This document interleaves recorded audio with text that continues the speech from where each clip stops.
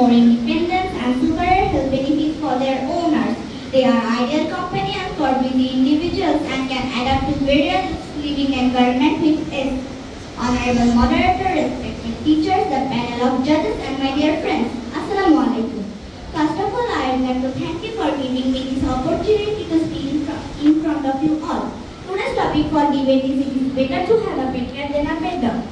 Well, I look forward to presenting these points in greater detail.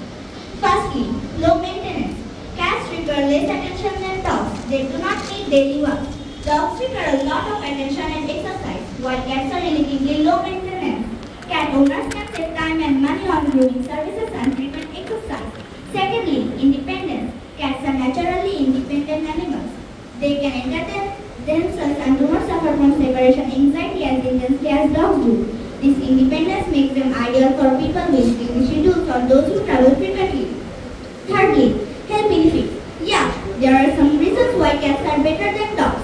Scientifically speaking, according to the World Wide Web, studies have shown that cat furring can reduce stress in humans, lowering blood pressure, and can help to heal human muscles and bones. One 10-year study has even shown that cat owners were 30% less likely to die of a heart attack or stroke than non-cat owners.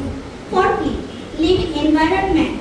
Cats are more adaptable to various living conditions, including apartments and small homes. They do not require large outdoor spaces, making them suitable for urban living conditions. Fifthly, cost effective. Maybe one of the advantages of cats over dogs is the cost of having a cat is typically lower than that of pet parenting a dog.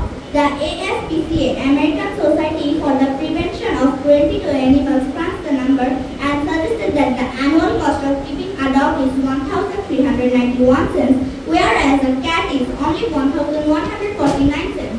According to a 2017 study in behavioral process, cats prefer human interaction in all other stimuli, including food, toys, and cat needs.